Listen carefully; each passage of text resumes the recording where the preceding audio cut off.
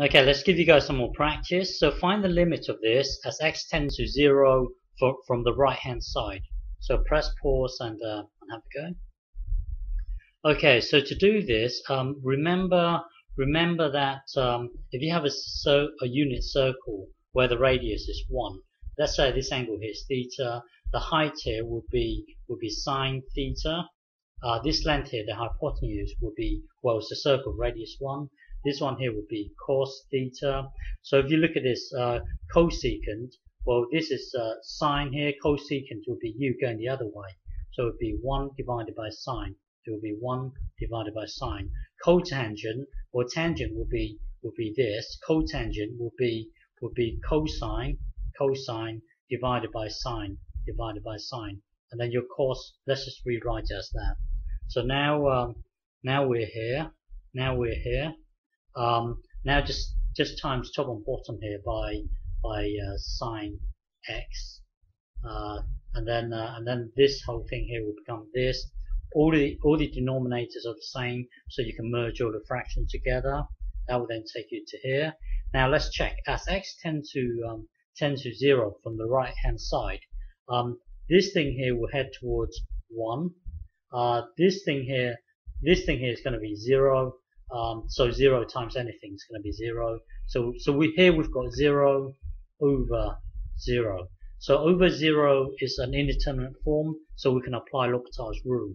So differentiate. So applying L'Hopital's rule, differentiate this. That will then give us this whole thing here. Differentiate this. That will then give us this thing here. When you come to differentiate this, that will then give you minus sign, but because you've got another one here, that will give you positive sign. Here you've got to use the product rule. So differentiate this, leave this alone. So that will then give you this, leave this alone, and then you got plus, and then leave this alone, and then differentiate this. But then that will give you minus, a minus, and a plus. It becomes blah blah blah. Differentiate this, it will then give you this whole thing here. Okay, so now as x tends to 0, this thing here from the right hand side, this thing here will be 1, and then this is going to be 0, this is going to be 0, this 1 times 1, that will be 1. So the limit here is 1.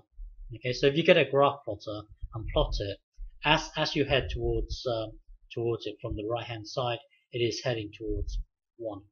Okay, so that's your limit. So now next question. So find the limit of this as x tends to 0. So press pause and have a go. Okay, this one looks scary, but it is actually quite straightforward because you got to memorize this really. As you remember from our section on linear approximation, if you have a sine graph, we can approximate a sine graph to a straight line, and it turns out that the equation of this straight line is y equals x. So near x equals 0, sine whatever would be whatever. So rather than using sine of x, we would just use x when you're approaching 0 here. So if you have something like sine 3x to the power of 7, rather than using this whole thing here, we would just use 3x to the power of 7. This thing here would be easier to deal with than this.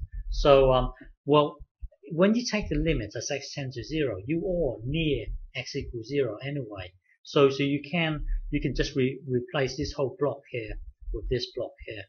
Okay, because near x equals 0, sine 3x would just be whatever that thing is, 3x. So we'll replace this block here with this, and then this stays the same, and then this stays the same, and then here near x equals 0, you can replace this with just x, because you know sine of x is pretty much the same as x. And then this bit here, this block here, you can replace it with whatever's in here. So that's 2x here. So now tidy this up. These two cancel out. That will give you this. This times this will give you this. So now as x approaches 0, the limit will be a half.